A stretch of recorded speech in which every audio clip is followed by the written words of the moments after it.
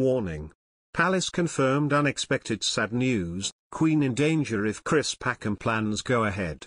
A request by former BBC Autumnwatch presenter Chris Packham to rewild the royal estates by reintroducing species like bears and wolves has been chased down by politicians who fear for the Queen's safety.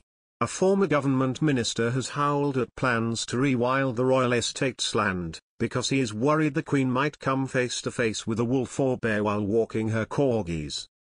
TV environmentalist Chris Packham has recently been calling on the royal family to reintroduce rare animal species to its estates.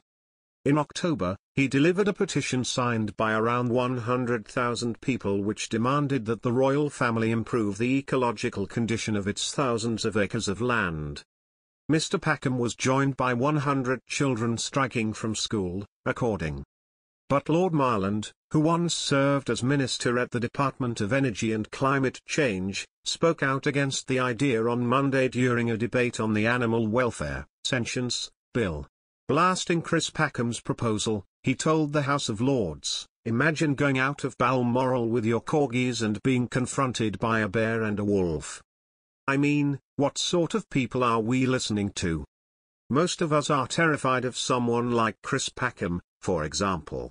Conservative peer Lord Robathan joined in with the criticism, saying that Mr Packham's comments highlighted why animals' rights campaigners or nobody without knowledge should be appointed to a committee which will soon be scrutinising the bill.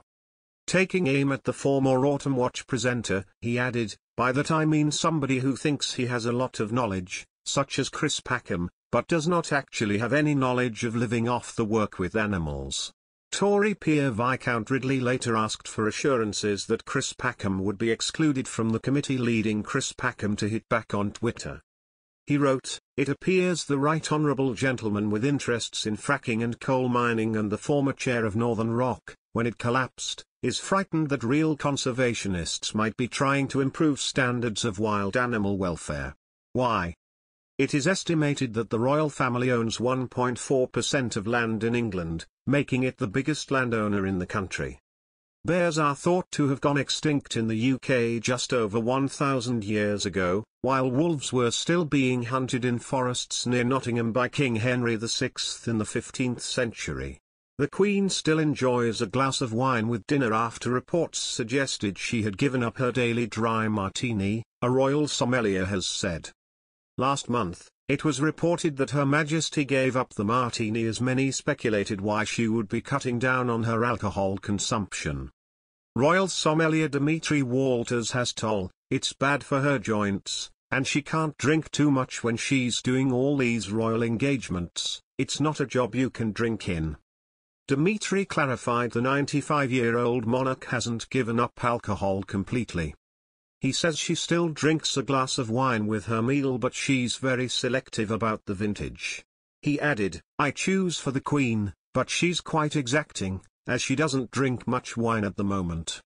Dimitri advises the royal family on wine pairings as well as works with Michelin-starred chefs on their menus, including Michel Roux Jr. He also spoke about how he turned into a beer sommelier for Prince Philip. It is said the Queen enjoys a few drinks during the day, including a gin and dubonnet before lunch, a glass of sweet German wine with her dinner, and previously, a dry martini before bed. It comes after the Queen has told her family she is well enough to host Christmas at Sandringham after recovering from a back sprain. The monarch, 95, assured them she is feeling far better and is looking forward to the traditional festive get-together at her Norfolk estate. Concern for the Queen's health has been heightened in recent weeks after she pulled out of a number of major engagements.